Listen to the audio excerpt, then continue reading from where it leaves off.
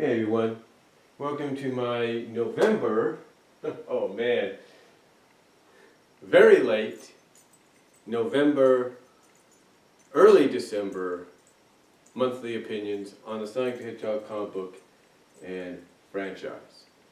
And, you know folks, I'll tell you, hold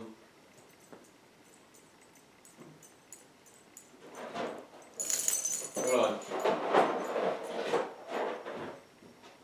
I'll tell you folks,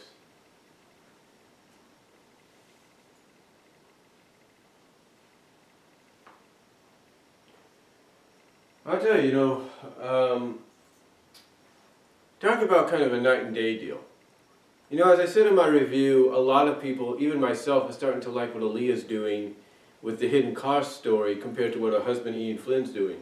You know, not saying Ian Flynn isn't doing a good job. He's doing a decent job, but, you know, he is kind of making us ponder about these three freedom fighters that came out of nowhere, so,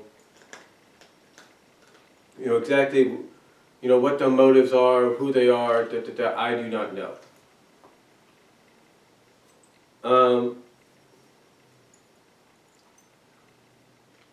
So anyway, long story short, or it's, you know, we just gotta wait till next month to see what happens, but like I said, I think some people have their opinions on it. But overall, looking at this next month coming up and then going into the new year, I know a lot of people are frustrated so far. I even mentioned this in an audio video.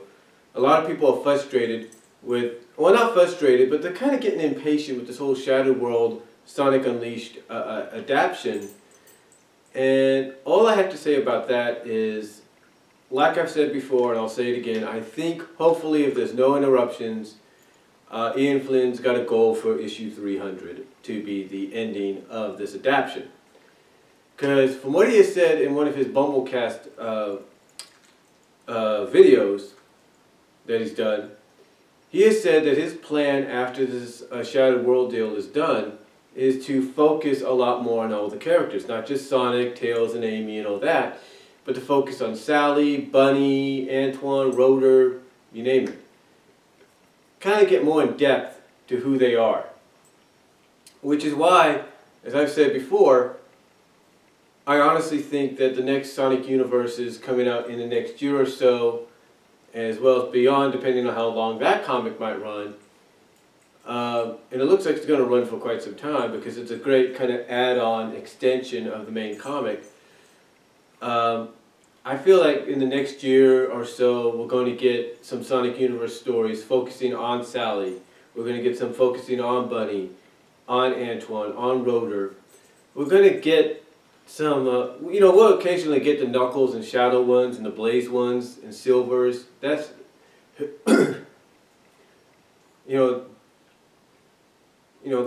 that's just a plain fact. You know, seeing as though Sega wants those characters to be pushed. And I'm sure we're going to get a Sonic Universe one on Amy Rose and such. So we're going to get some very intriguing ones down the line. But my honest opinion, you know, looking at hidden costs like we have, like we have, and how I said in my review, and I think a lot of people will agree, we're getting this rivalry, getting this kind of like respectable rivalry being built between Sally, Bunny, and Clove and Cassidy. I definitely see maybe a Sonic Universe story being developed focusing on Cassidy and Clove. I do see that. I can see that happening now. I just don't know when or where.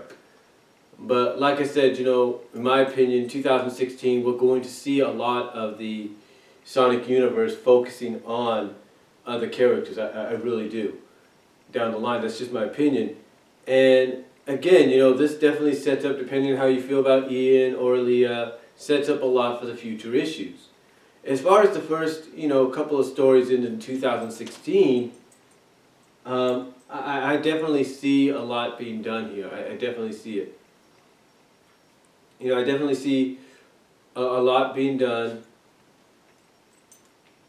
I see a lot being done with those stories. You know, we're getting a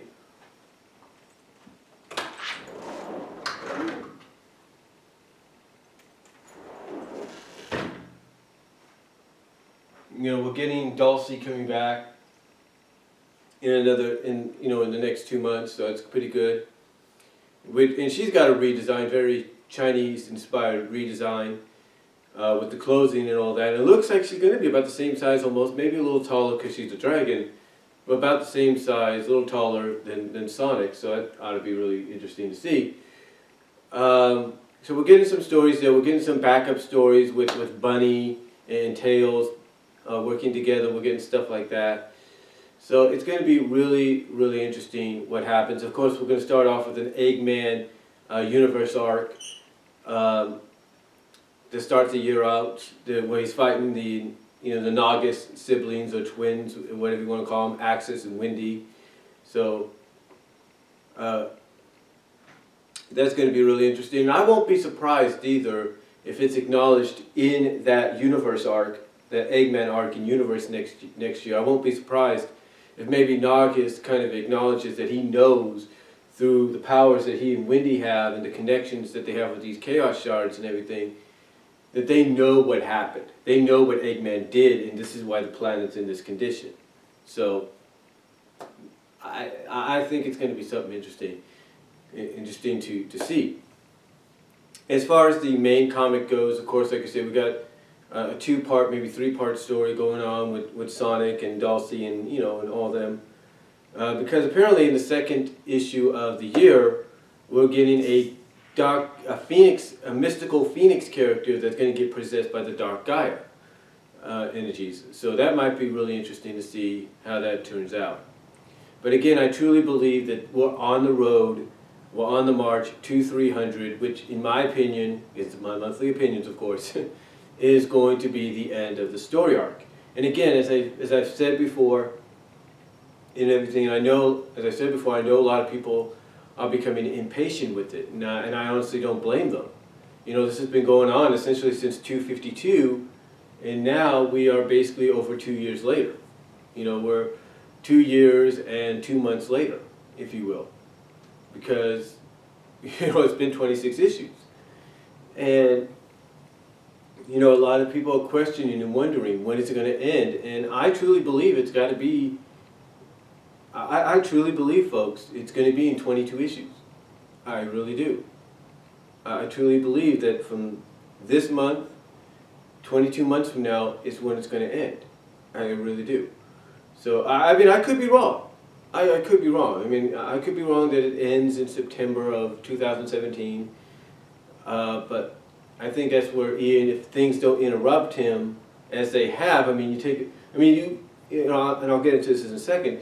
You take a look at what he said, in Lost Hedgehog Tales Chapter 1, and you kind of get the idea that anything he had originally planned got put aside or shelved or condensed because Sega or Archie or whoever said, hey, we got to do this, and it's got to be done now. So hopefully he doesn't deal with that and he can get this done as quickly as possible. But I know the one thing a lot of people fear is the fact that we're going to get another crossover. And that might be the case. Whether that happens next year or in 2017, I know a lot of people are worried we're going to get another crossover. But how that's going to work, how it's going to happen, I do not know. But if that happens, that's the thing, if it happens, because I know, again, there's a lot of people that worry about that. But overall, like I said, I honestly think we're on the road, and if there's no interruptions, Ian, Aaliyah, Tracy, and whoever else writes stories, Evan, if you will, I think we're all going to, finally, get to 300 quicker and uninterrupted, faster than I think we can expect. I mean, 22 months are going to fly by, essentially going to fly by, folks. I mean, you take a look around, if you will, you can't see it here, but it's already Christmas time. So, if we're already at Christmas 2015, before you know it, it'll be Christmas 2016, And then before you know it, we're heading into that time frame where this whole story arc may end. Now, will it end next month or next year? It might. We can't really say. Will it end in 2017? I would assume it would. But we'll have to wait and see. I mean, it would make sense for it to end next year because that is the 25th anniversary of the franchise overall.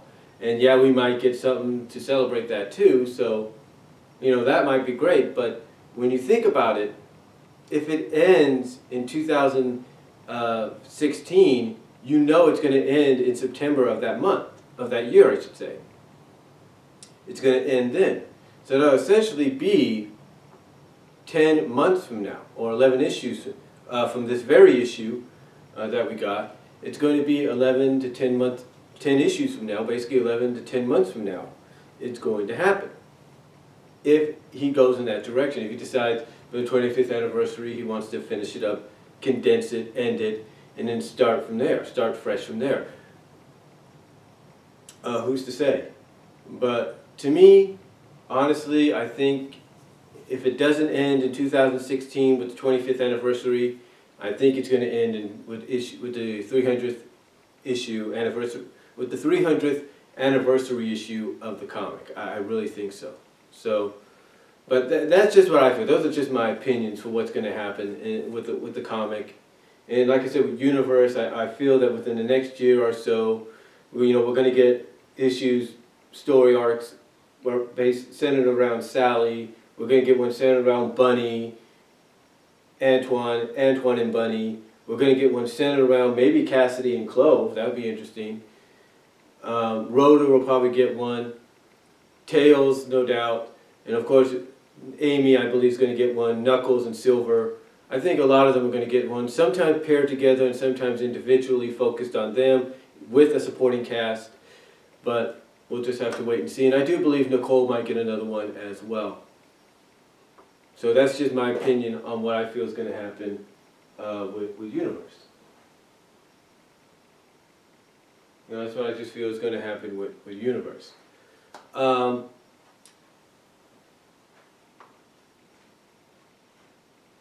As far as, like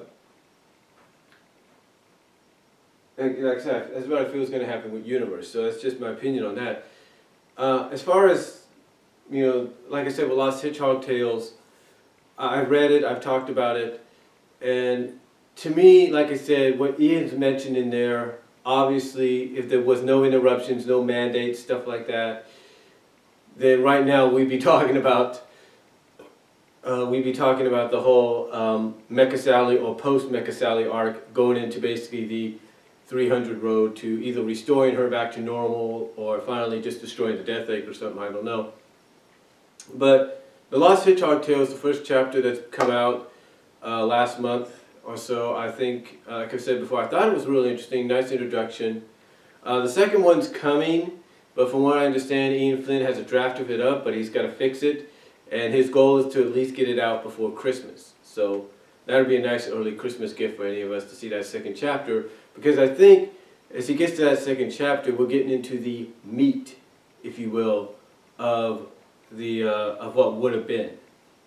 And honestly, my opinion, when I heard that, the Olympics issue that came out that interrupted everything, if you will, when it came out that basically that was because of what McDonald's was doing with Monopoly and stuff like that. Yeah, that kind of was stupid, if you will. It's like, why would you want to give away a comic like that? I mean, I get, you add an additional story to the main storyline at the time to get people's interest, but still, it's like, really?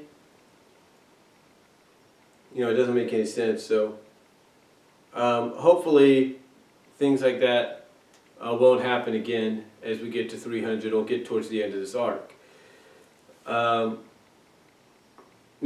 of course, I've talked about Ken Penders and the whole thing with Ken Penders. Apparently, there's something going on. Obviously, it's not going to affect the comic that much, but it's more like, hey, you didn't pay. I think it's more along the lines, in my opinion, of its backup issues that they're posting digitally online, and he hasn't gotten no. It's some kind of miscommunication between Archie and Comixology and their digital apps in their apps of the that distribute the digital issues of the comics that are hurting, that are basically one of the reasons Ken Penders and several others possibly are going after both of them.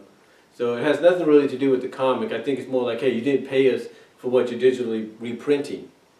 You know, you're digitally reprinting in digital form. So really, really interesting. It's really interesting to see how that turns out. And maybe, hopefully, just pray that nothing really bad comes out of it. I don't think it will. So I think it's just like, hey, you got to pay us this, and that'll probably be about it. Going on to the cartoon, the Sonic Boom cartoon. Obviously, it's got a second season coming. I still believe if they're going to stick with this Looney Tunes kind of 11-minute short cartoons, compressed to, basically the two 11-minute short cartoons compressed into one episode. I still believe, in a sense, they might use the lustful male gag, which is basically, in case you guys don't know, you can look this up in TV tropes. The lustful male gag is just basically as they look at it, the female and at times male equivalent, female and male equivalent of kind of being a little aroused, if you will, attracted, very much attractive, to the point that you just melt into a puddle of goo. So I still believe that Sonic Boom's going to probably do that maybe in the second season. I do believe they're going to see more of Percy in the second season. She's going to have more of a role in that season. I think Zoe's going to show back up again, have more of a role as well. I mean, you don't just bring in Percy from the games or you introduce this new character in Zoe as well and make them one-off deals or something. So I see Zoe coming back and having a few more episodes featuring her, and I do see Percy, like I say, having more of an on-screen role and maybe even being part of the group in a sense, because you got to have that connection. Shadow and Metal obviously are being brought in, so I definitely see them having more of a role down the line. I definitely see if they can get this done. I see Rude showing up if that happens, and I probably see Blaze showing up as well. So Blaze might be making her first official television debut after I don't know how long, about a decade or so. So we'll finally see her in official animated form in a television series, maybe in the second season. That's just my opinion of what I could possibly see with Sonic Boom. I also see maybe that they might focus. I look at the second season, and I look at it more as a season that's going to be a mixture of. It's still going to maintain those 11-minute shorts, if you will, comprised together into one episode, two 11-minute shorts comprised into one episode. But I also see them maybe mixing it up and giving us full-length 22-minute, 30-minute episodes as well. So I see that in the works as well. And again, that's just my opinion. But I think they're going to mix it up to where you're going to have the standard two 11-minute short episodes, but you're also going to have full-length 22 to 30-minute long episodes as well. Maybe even broken up into parts, if you will, if they want to do maybe a 2-part or 3-part miniseries or something like that. But I do see them going in that direction, and I do see maybe a direct-to-video, a direct-to-Blu-ray DVD Sonic Boom movie happening as well, to help promote the series and maybe even the Boom portion of the Sonic franchise. But that's just me. And speaking of Sonic Boom, this is still being published as a comic series, not as a book, but as a comic series. You can see in the Super Special magazines. I think if they're still around, and if they're still around, as well as in the the digest, of course, which obviously are out there. I should know. We sell them at my job, so they're still there. So you'll be they're still there. So you'll be able to still see them there as well. Overall, I think Sonic Boom, whether you like it or not, you're a fan of it or not, I think the cartoon series is really going to take off more so in the second season, hopefully, in my opinion.